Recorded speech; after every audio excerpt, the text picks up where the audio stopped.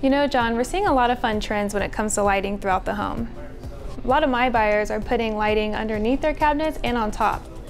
And it really highlights their backsplash that they pick and allows the kitchen or the bathroom or wherever they're putting it be a focal point in the room.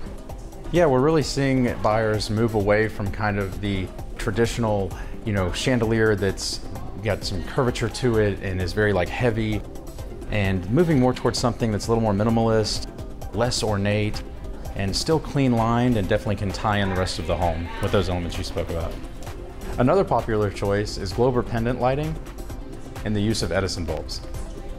Lighting used to be more of a focal point in a home, like with big chandeliers, but now it can just be nice little touches throughout the home.